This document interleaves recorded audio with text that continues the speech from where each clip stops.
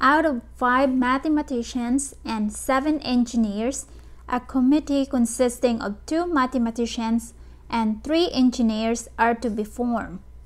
In how many ways can this be done if one particular engineer must be in the committee?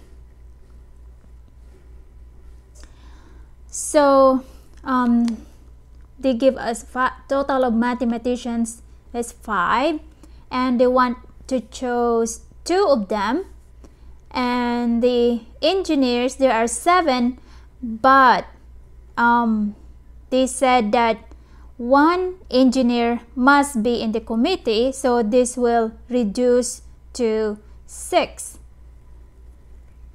So, and then they will choose 2.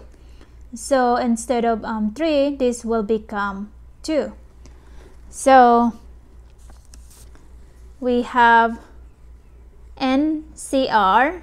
So this is, so now the total for mathematicians, so 5, and then they will choose 2. So this is equal to 5 factorial, and on the bottom, so we get 2 factorial, and then we 5 minus 2 factorial.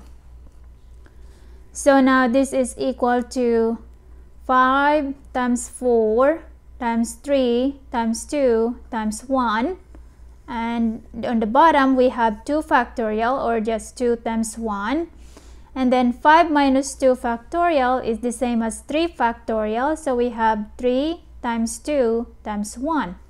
So now this one cancels, so we can cancel the 3.2.1. So this is equal to 20 over 2, or this is equal to 20 divided 2 is equal to 10. Now this is for the mathematicians. Mathematicians. Now let's do the engineers. So the engineers. So it's also NCNR. So this is equal to, now they will the total becomes 6 because one of them must be on the committee. So now it becomes 6 C62. So now this is equal to 6 factorial over 2 factorial times 6 minus 2 factorial. Now this is equal to 6.5.4 times 2 times .3.2.1. So now on the bottom we have 2.1, and then 6 minus 2 is 4 factorial, so we got 4.3.2.1.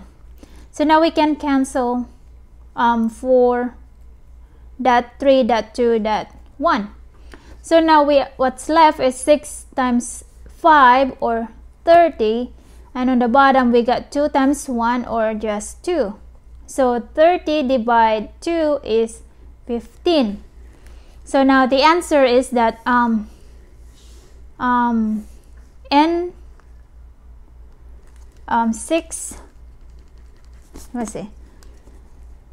C52 times 6C2.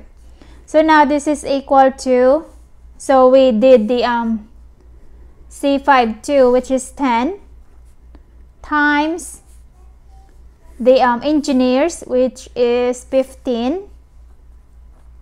So 10 times 15 is equal to 150 ways.